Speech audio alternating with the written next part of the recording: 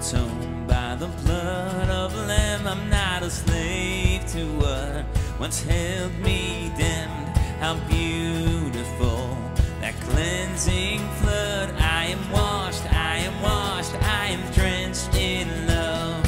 Oh, precious is the flow that makes me white as snow. No other fount I know. I am washed, I am washed, I am drenched in love.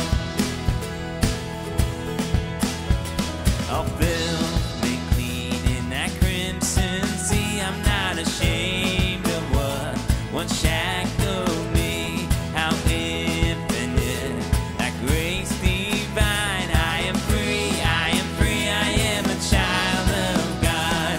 Oh, precious is the flow that makes me white as snow. No other fount I know. I am washed, I am washed, I am drenched in love. Oh, oh, I am washed, I am washed, I am drenched in love.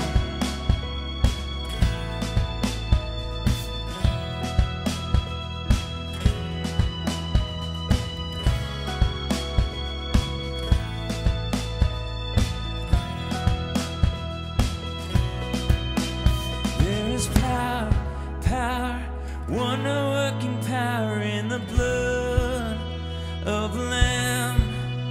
There is power, power, wonder-working power in the blood of the Lamb. There is power, power, wonder-working power in the blood of the Lamb. There is power, power, wonder-working power in the blood of the Lamb.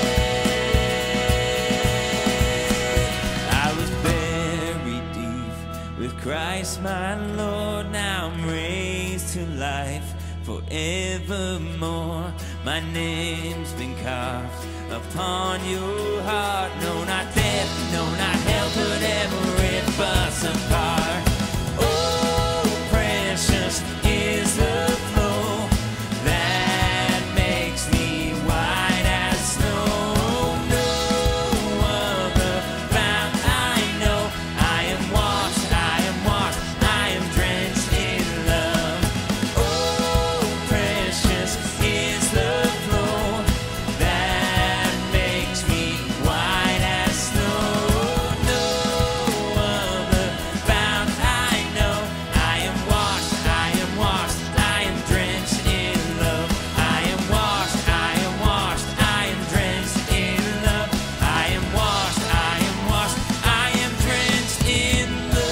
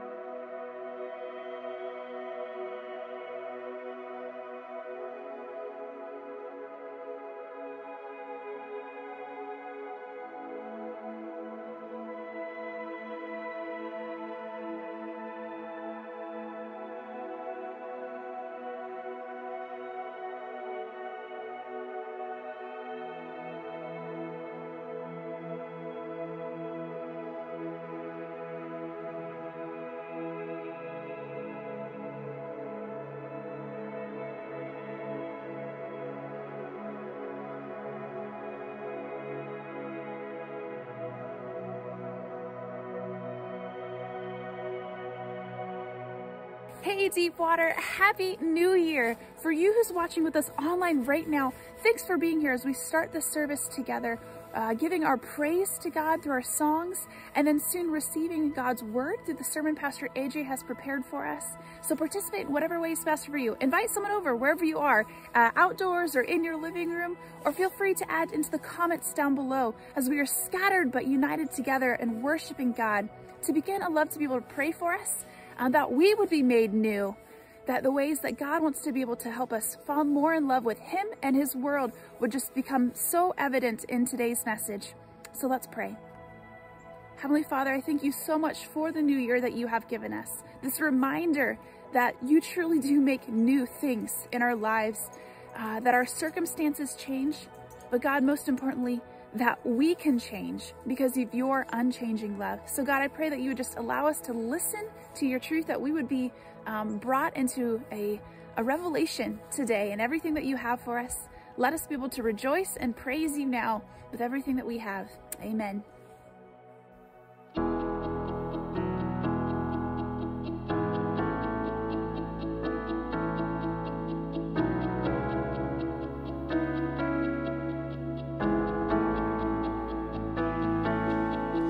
I was done, I was lost, I was asleep at the wheel, I was drifting off.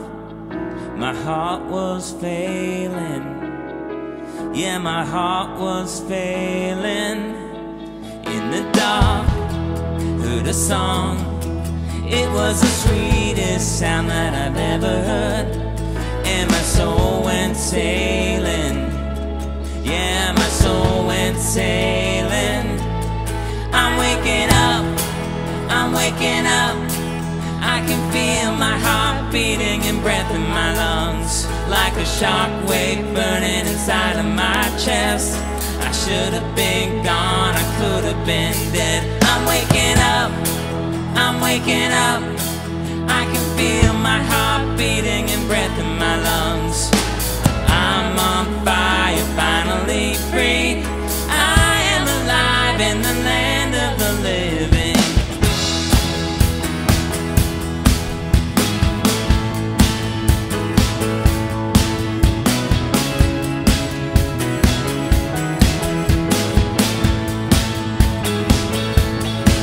Here I am, moving on. We're gonna take back all that the devil stole.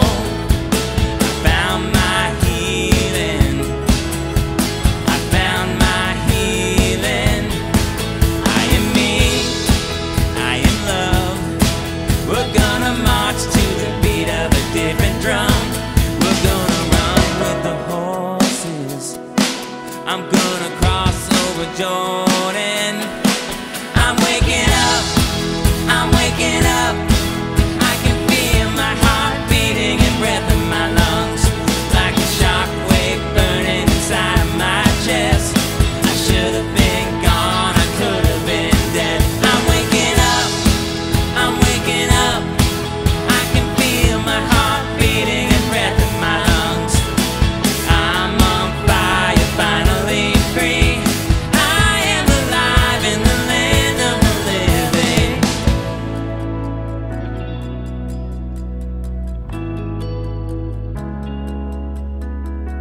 Can you hear the music? Can you hear the sound?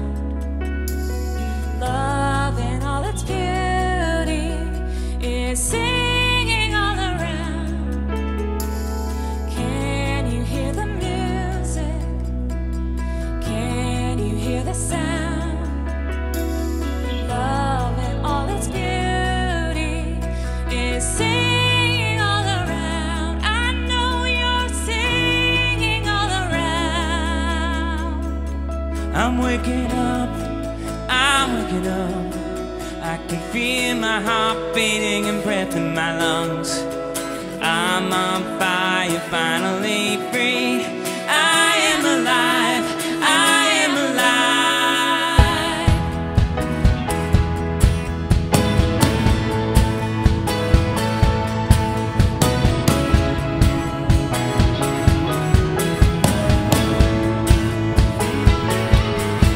I'm waking up, I can feel my heart beating.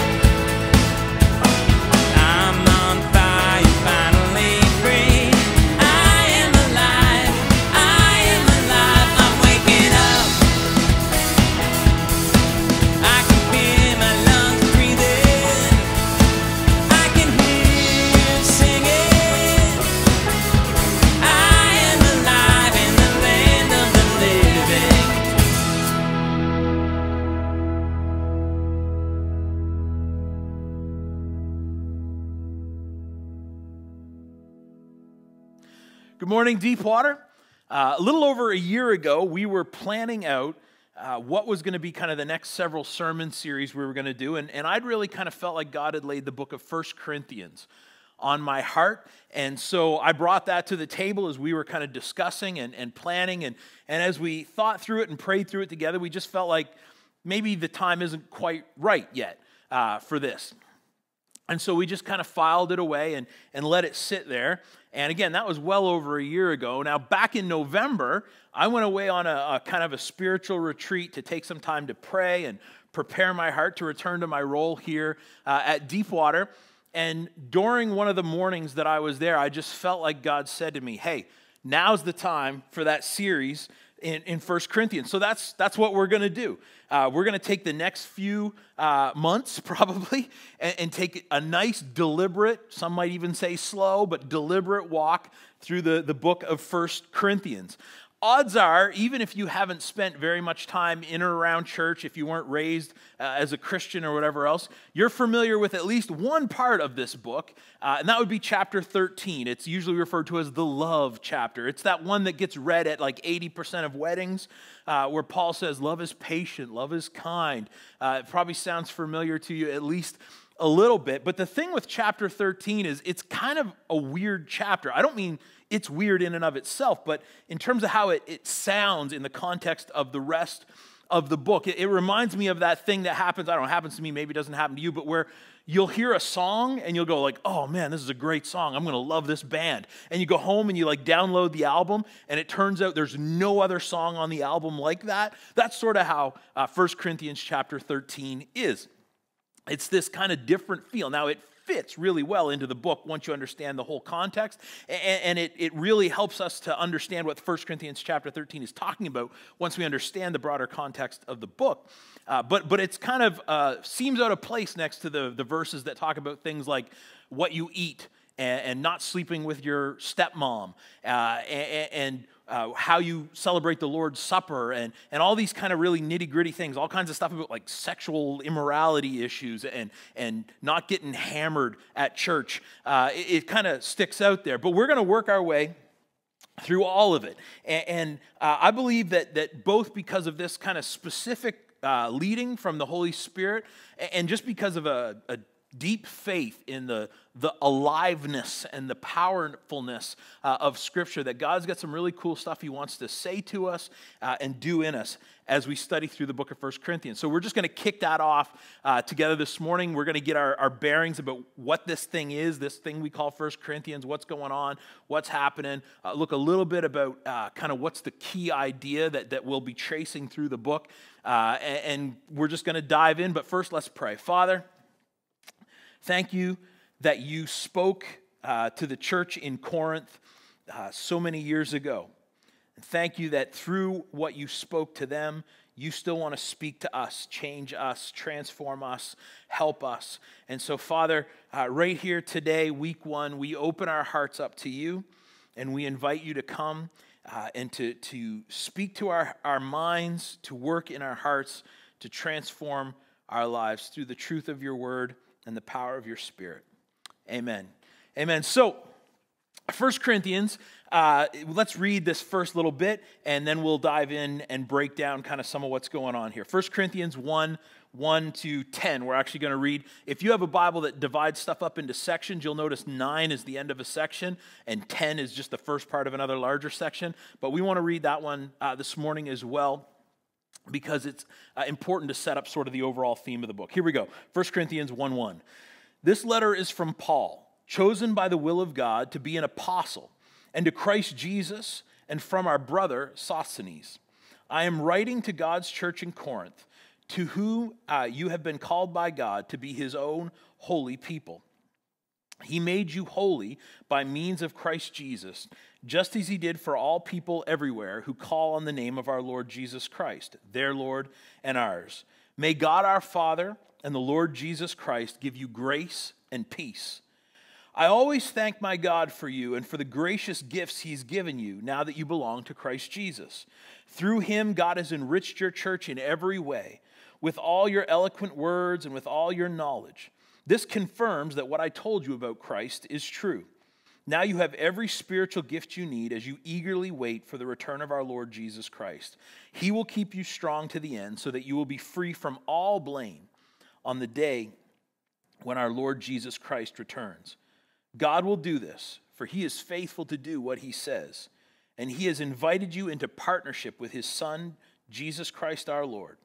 I appeal to you, dear brothers and sisters, by the authority of our Lord Jesus Christ, to live in harmony with each other. Let there be no divisions in the church. Rather, be of one mind, united in thought and purpose. So 1 Corinthians was written by the Apostle Paul. In some places in Acts, he's referred to as Saul. So if you're reading, again, particularly in the book of Acts, and you see some guy named Saul, that's Paul, same guy. Contrary to popular belief, Paul is not his name now because God changed his name when he brought him to himself. It's actually, Saul is the Hebrew kind of version, Hebrew spelling, pronunciation idea of his name. Paul is the Greek. And so it's sort of like, my name is AJ, but if I'm talking to someone French, they might call me Agi. That's not that they've changed my name. They're just saying it the French way. So Saul is kind of the Hebrew way. Paul is the Greek form of that same name. And Paul was a fellow who had persecuted the church until God got a hold of him and then sent him out. That's what an apostle is. It's someone who's been sent on a mission till God sent him out to share the good news, especially the good news of Jesus, especially with non-Jewish folks, a.k.a. Gentiles. In kind of the Jewish view of the world, particularly at that time, there's basically two categories of people, Jewish people and not Jewish people, Jewish people and Gentiles. And so the Apostle Peter was seen as the apostle, the kind of primary one sent to share the good news with the Jews. Paul was seen as the primary apostle, the primary one sent to share the good news of Jesus with the Gentiles. So it's written by the Apostle Paul to the church that's in the city of Corinth. Corinth was located about 80 kilometers west of Athens, and Corinth was a very old city. It had been around for a long time by the time Paul's writing. In Greece's golden age, Corinth had been known for being like the most sexually immoral, the most sexually promiscuous city in the world. The Greek playwright Aristophanes, when he needed kind of a blanket term to describe sexual immorality, he would say it was to Corinthianize. Literally their name became synonymous with sexual immorality. The geographer Strabo claimed that the temple of Aphrodite, which was in Corinth, at one time had over 1,000 sacred prostitutes working there. Now, the Roman Empire, when they came in and conquered the Greeks, they destroyed the city in 146 BC, but then they kind of refounded it and rebuilt it in 44 BC. And so this Greek city, deeply known for incredible immorality, destroyed, rebuilt by the Romans. It was a port city. It had about 80,000 people who lived in the city proper, and then roughly 20,000 in kind of the outlying areas. It was very important when it came to trade and the transportation of goods. And while there's no clear evidence that Roman Greece had the same levels of sexual immorality that, Roman Corinth had the same levels of sexual immorality that Greek Corinth did. There's certainly also no reason to believe it wasn't at least as rough and sexually immoral as any other port town at the time, and that was not saying much. They were pretty rough places to be.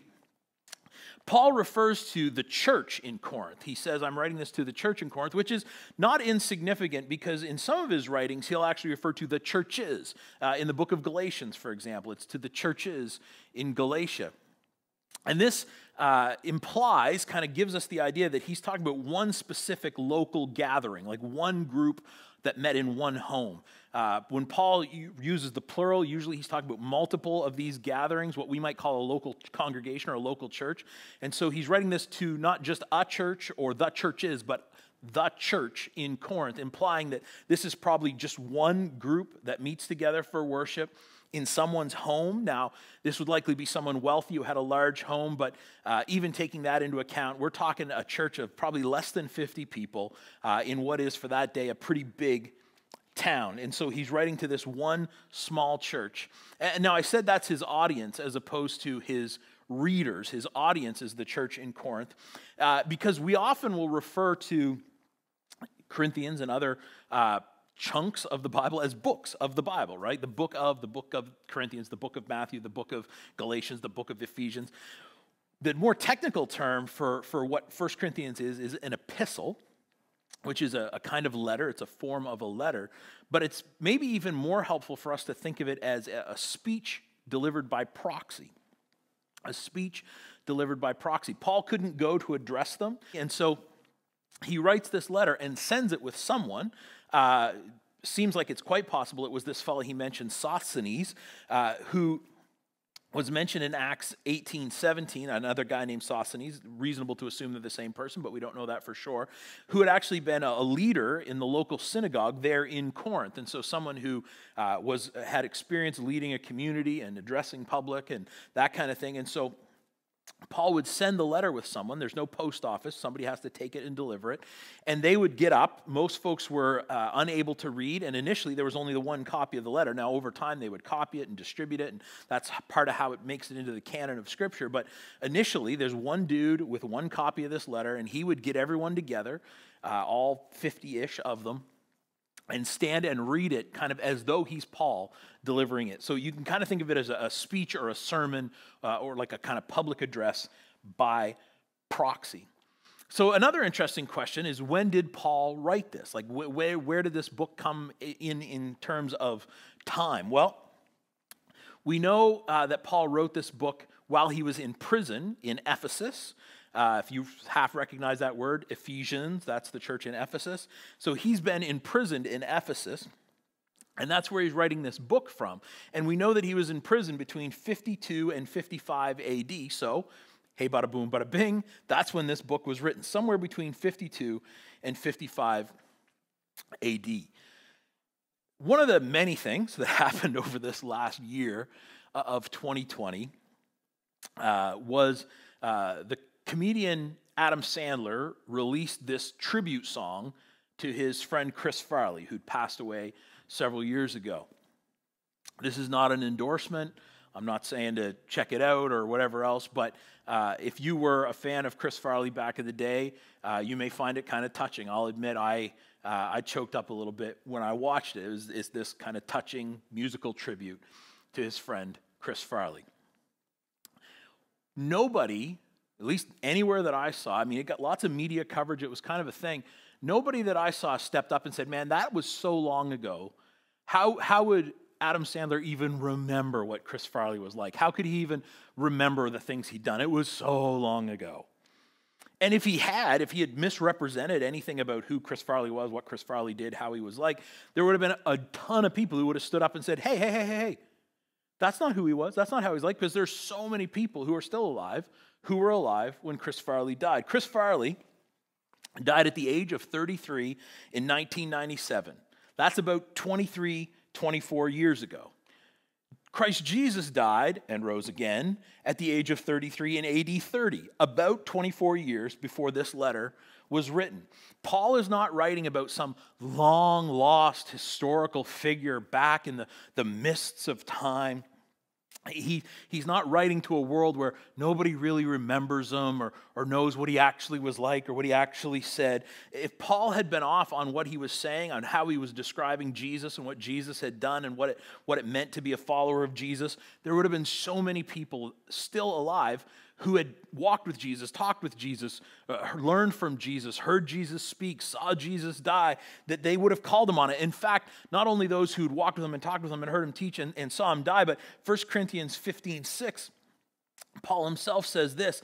He's talking about after Jesus has been resurrected from the dead, and he appears to the disciples, and they see him, and he says, after that, he was seen by more than 500 of his followers at one time, most of whom are still alive, though some have died. So even Paul himself is going, look, there's a ton of people who can witness to this, who can testify to that.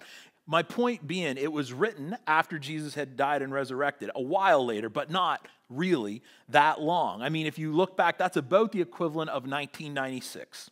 That's the year I graduated from high school. 1996, if you want to have a sense of how long ago 24-ish years is, that's the year that the Nintendo 64 was released.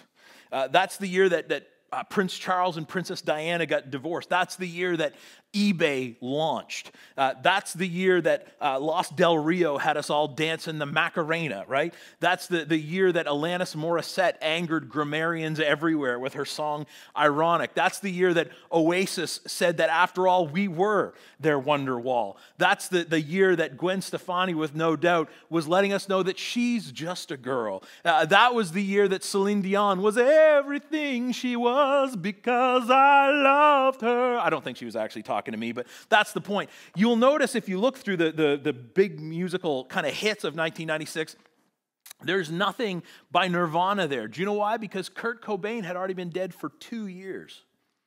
The death and resurrection of Jesus to the writing of this letter is more recent than the death of Kurt Cobain is to us today. Now, you ask anyone who is old enough to have been aware of what was going on in the world when Kurt Cobain died, they'll be able to tell you, yeah, I remember that. I know who that guy is. I'm familiar with him. I'm aware of him. I know his music, that kind of thing. Again, it's been a while since Jesus had died and resurrected, but not that long. It's a relatively recent event when Paul is writing this. I think it's so important for us to have that in mind. There's so many people who want to say, oh, Scripture, like hundreds of years later, some guys wrote some things down and we don't really know. No.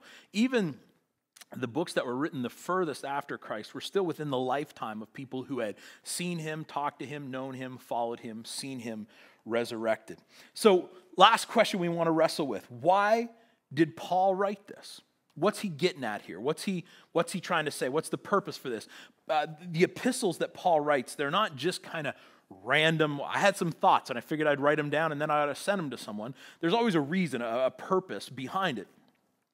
In fact, you'll see in this book as we work through it, there's a correspondence that's going on here. Paul will often start a section by saying, in regards to your question about, or to respond to what you were asking about, or to address this rumor that I've heard about you guys, there's a dialogue, there's a back and forth. This is a concrete moment in time where Paul is addressing this specific church. He's not just going, hey, you guys are good people, let me give you some of my thoughts. He's addressing specific issues in the church. So there's a reason, there's a purpose behind it. The fact that he's writing this stuff to this church at this time is not coincidence. We call this book 1 Corinthians, but actually scholars seem to see evidence in Scripture that Paul probably wrote 4 letters to the church in Corinth. We only have 2 of them, but the one we call 1 Corinthians is likely the second letter that he sent. And so we're not going to try to call this 2 Corinthians and then the other one 4 Corinthians or whatever else. We're going to stick with 1 and 2 Corinthians. But I just want to drive that home. This is a dialogue that's happened, so it's got a really clear purpose. And when you first look through the book, if you just take an initial read through, which I encourage you to do, it won't take you that long. You can do it in a sitting if you really want to. You can easily do it over the course of a couple of days. At first, it just seems like a laundry list of places where this church is messing up and they need to get it together. In fact, that's part of why we're calling this series Get It Together.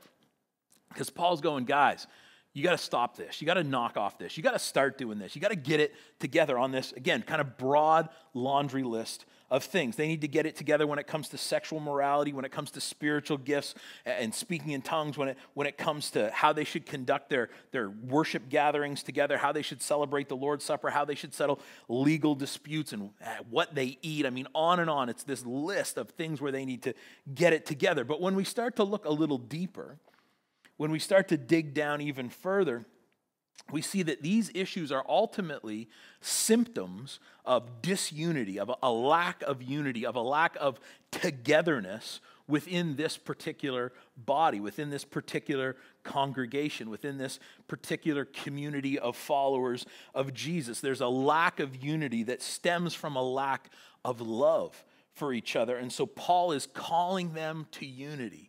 Right? That's where he said, let there be no divisions in the church. Live in harmony together. He's saying you need to get it together, it being like the church itself. You guys as a community need to get together. You need to love each other and be united with each other. We are living in a time of incredible division in the world right now.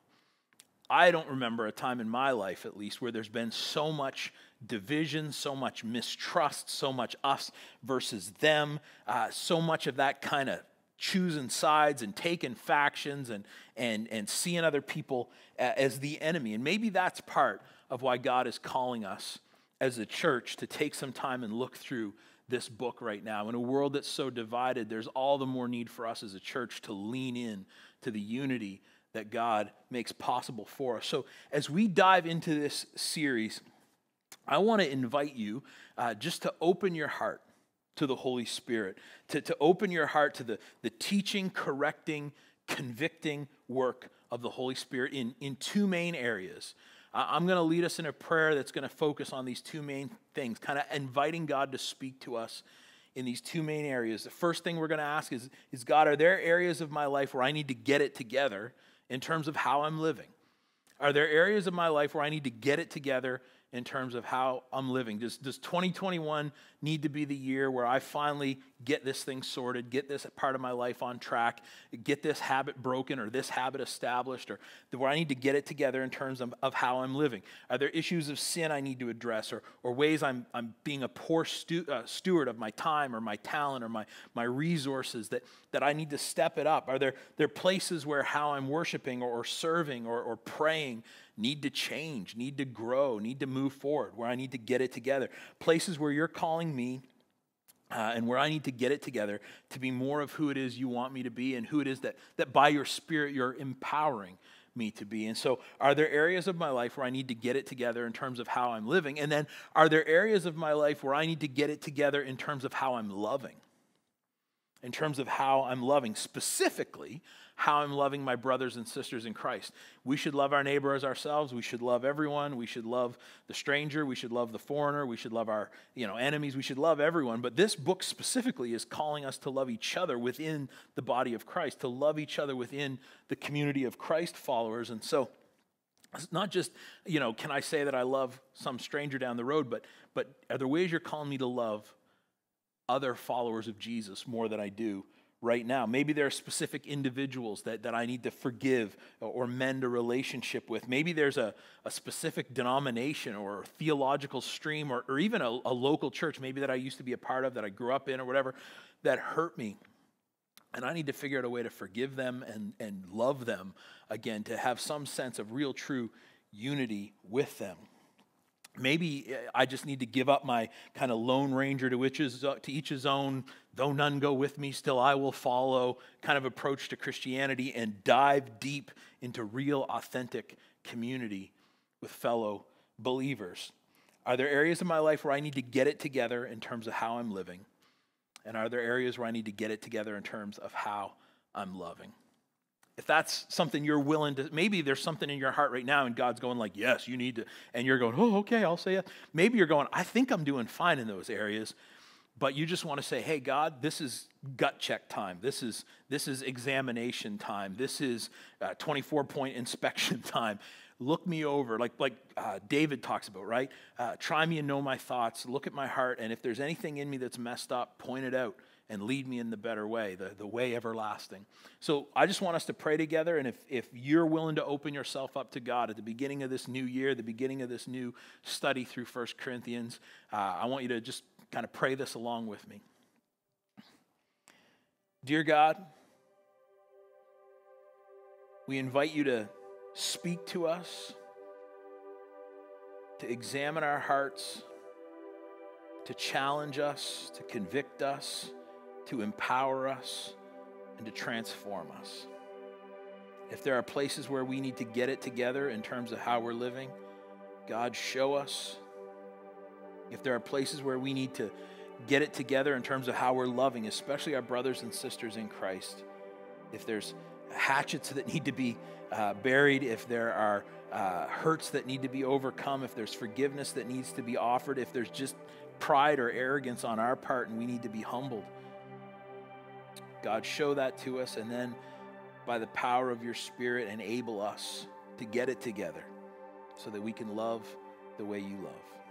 We ask this all in Christ's name. Amen.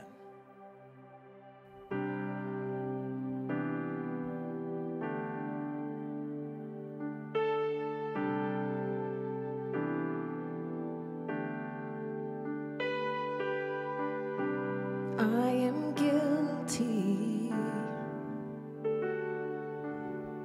ashamed of what I've done, what I've become. These hands are dirty. I dare not lift them up to the Holy One.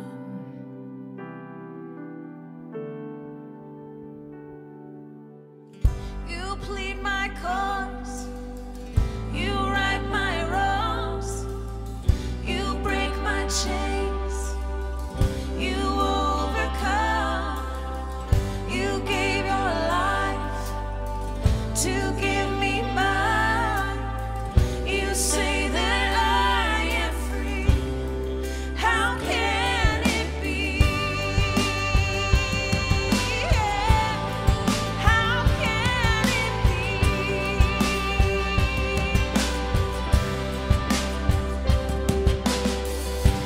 I've been hiding, afraid I've let you down, and inside I doubt that you still love me. But in your eyes there's only grace now.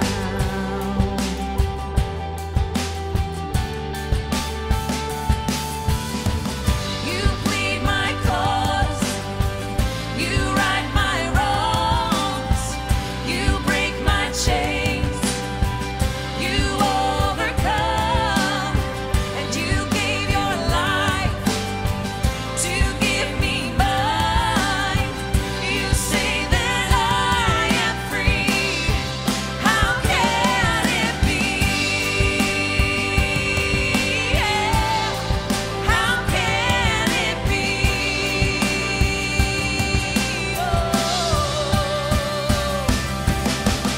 And though I fall, you can make me new.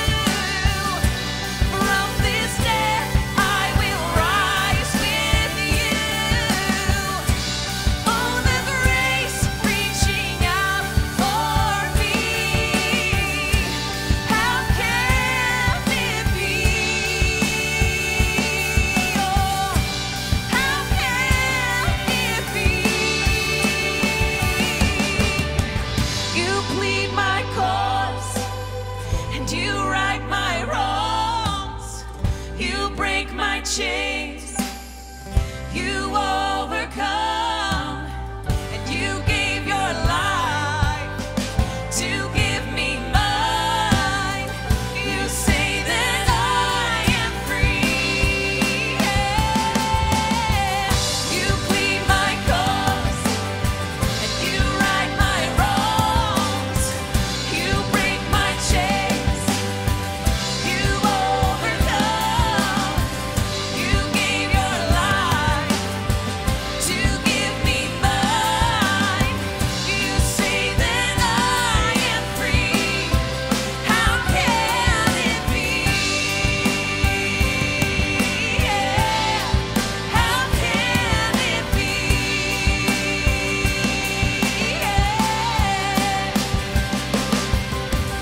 You plead my cause, you right my wrongs, you break my chains, you overcome, you gave your life to give me mine.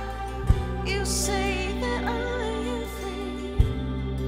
How can it be?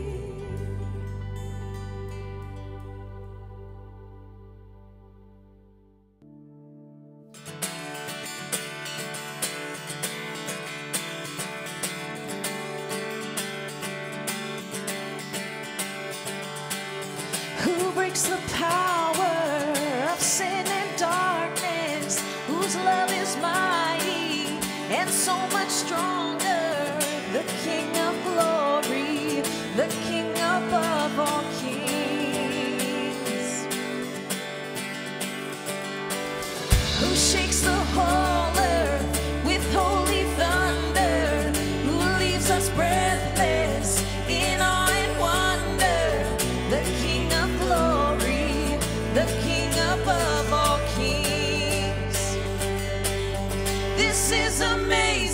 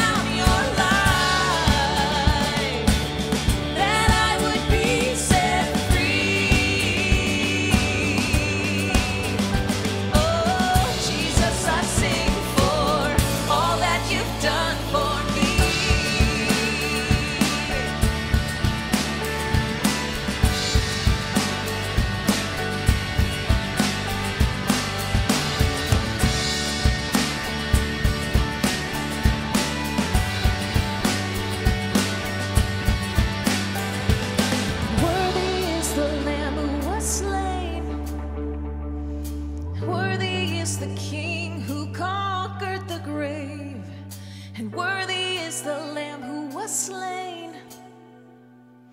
Worthy is the King who conquered the grave, and worthy is the Lamb who was slain.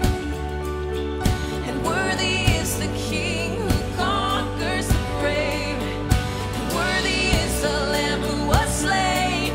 Worthy, worthy, worthy. This is amazing grace.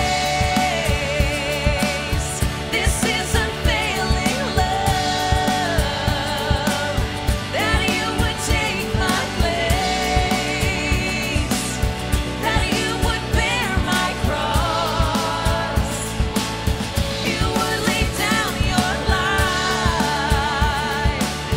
that I would be set free. Oh, Jesus, I sing for all that you've done for me.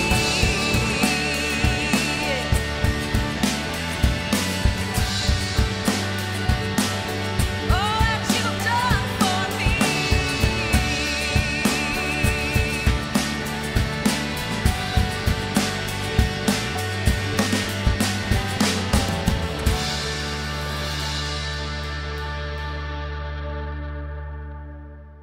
Thanks so much for joining us this morning. It was great to have you with us. It's great to be back. I'm so excited to be back in my role here at Deepwater, and looking forward as we continue to move through this series in 1 Corinthians together. I'm super jazzed for it. I just want to remind you of a few quick things before we sign off. Thursday Night Live is back this Thursday night, January 7th at 7 p.m. I'm going to be preaching again. I would love to see as many of you as is legally possible here. It's all socially distanced and proper and masks and all that kind of thing, but we need you to register in advance to make sure we don't wind up with too many people. And so there'll be a link in the comments below, I believe, or you can respond in the loop. There's definitely going to be a link there so that you can register. I want to let you know if this is one of your first times ever worshiping with us and you want to know more about who we are, what we do, how to get involved. There'll also be a link showing up in the comments momentarily that you can click on, which will sign you up for our weekly email newsletter called The Loop. That's where kind of all the information, all announcements, anything you might need to know is always there, including how to register for Thursday Night Live this week and every other week. I also want to thank those of you who've continued to be faithful to give of your finances to support the work of the church and to worship God in that way. And if you want to do that, start doing that, continue doing that. Again, I believe there'll be a link down below for all the different ways you can do that. You can do online options. There's an app option. You can set up automatic withdrawal, all that kind of stuff. And also, if you just want a good old-fashioned like check or cash, drop it off. 5756 North Street, that's where our building is. The mail slot is an offering box right now, and you can just drop a check or money order or gold bullion, as long as it fits through the slot in there, and we'll put that to good work, helping more and more people learn about Jesus. And now I want to pronounce a benediction for you for this whole new year.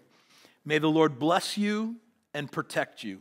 May the Lord smile on you and be gracious to you. May the Lord show you his favor and grant you his peace. Amen.